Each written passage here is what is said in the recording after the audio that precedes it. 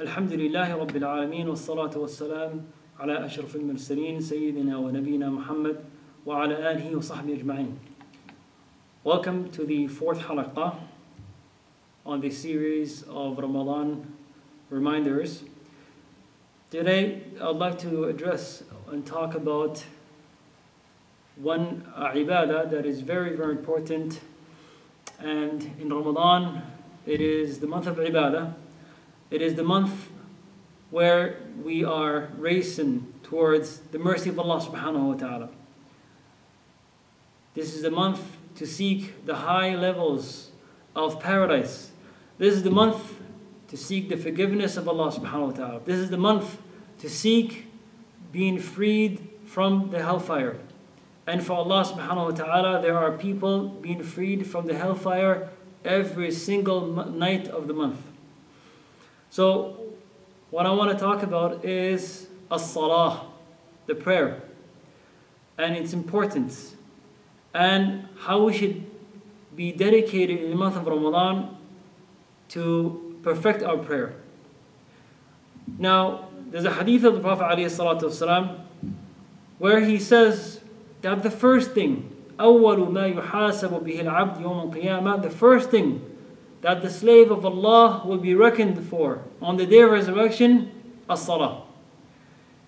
فَإِن صَلُحَتْ فَقَدْ أَفْلَحَ وَأَنْجَحَ.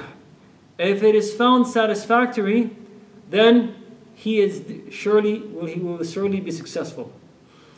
وَإِن فَسَدَتْ فَقَدْ خَابَ وَخَسِرَ. However, if it is found deficient, then he will be a great loser on the day of resurrection.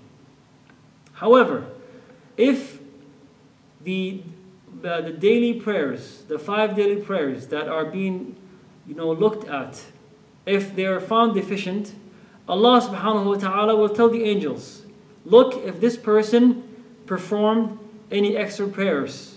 And with these extra prayers, whatever is deficient from the 5 daily prayers will be completed with them, bi'idhnillah subhanahu wa ta'ala. So the month of Ramadan is a month where we dedicate ourselves to the worship of Allah subhanahu wa ta'ala. And during the night time, we pray Salat al-Tarawih or Qiyam al-Layl, the night prayer. So therefore, as-salah, we should practice our prayer and we should perfect our prayer. What are the aspects of salah we should perfect? In a hadith in Abu Dawood, hadith Ubadah ibn Samit radiyallahu anhu, the Prophet alayhi salatu said, خمس صلوات, 5 prayers, افترضهن الله تعالى, Allah has made obligatory. من أحسن وضوءهن وصلىهن لوقتهن وأتم ركوعهن وخشوعهن.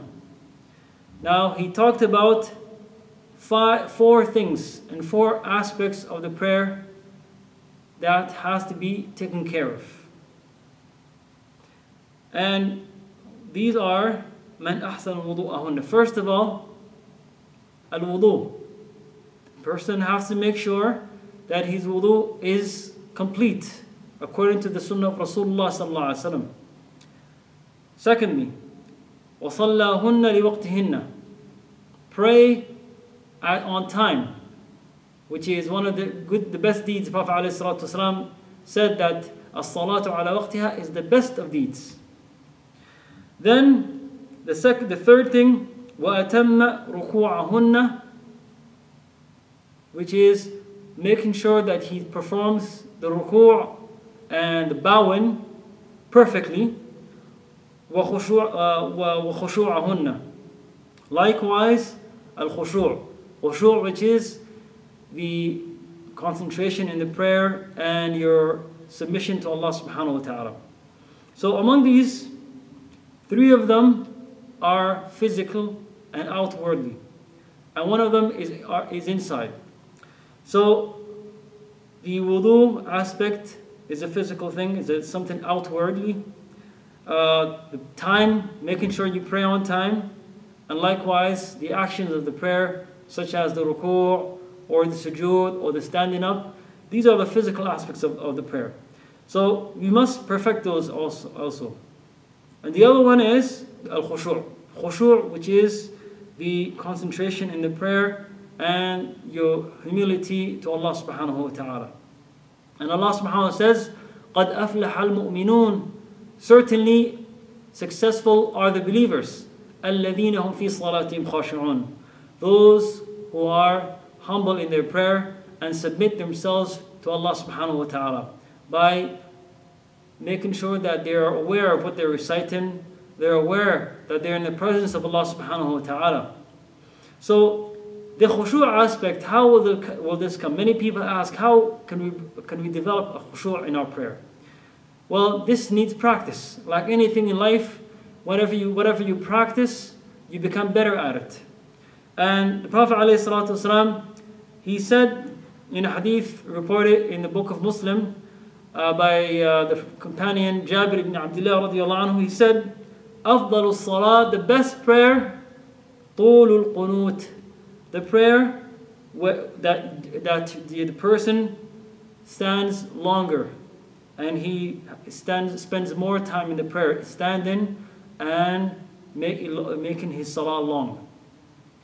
Now, in order for you, if you're performing the prayer, such as Salat al-Taraweeh, where the Imam is reciting long surahs, then this is a good opportunity where you can stand in front behind the Imam and you can listen to the Quran. And this is one aspect. However, nowadays all of us are at home and we all have to pray, most of us by ourselves. So therefore, we need to learn the Quran. We need to increase in order for you to increase the length of your prayer, you have to know a lot of Quran. You have to memorize a lot of Quran. That's why it's important that we spend this time, that we memorize the Quran. We review the Quran that we memorized in the past during the daytime. We refresh our memory of the Quran. And at night time, we pray and make our salah long with the long rak'at and performing the salah with long durations. Now, the Prophet ﷺ told us about the reward of how much reward you get per ayah that you recite in the prayer. The prayer, when you're praying, for every ayah that you recite, how much reward do you get? In a hadith in the book of Muslim, reported by Abu Hurairah radiallahu anhu, the Prophet ﷺ said, أيحب أحدكم إذا رجع إلى أهله أن يجد فيه ثلاث خليفات عظام سمان.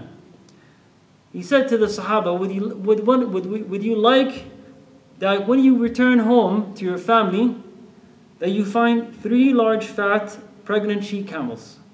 Now the Sahaba radiallahu anhu, they were very familiar with this commodity. It was the best commodity that someone can possess in their time.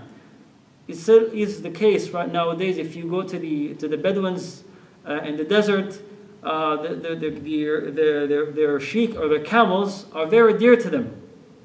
So for us, let's say it's comparable to a car. The top model of car you can have. So imagine the top car it could be a Ferrari or whatever it may be, or a Mercedes, and you go home and you find a brand new car waiting for you. The Sahaba said, yes, surely we will all like to have that. Then the Prophet ﷺ told them that 3 verses that one of you recites in his prayer is better, or are better for him than 3 large fat pregnant she-camels. So these verses that you recite are more higher in reward than any commodity, than any car you would have. Let's say you recite 50 verses in your prayer, that is more valuable than receiving 50 cars, the top models. So brothers and sisters, let's increase our prayers, let's practice perfecting our prayer. This is a month where we are taking provision for the rest of the year. So the iman that you get in this month and the effort that you put in this month, you will reap the fruits of it for the rest of the year. Jazakumullah khair wa sallallahu ala sayyidina nabina Muhammad وعلى آله وصحبه أجمعين. والسلام عليكم ورحمة الله وبركاته.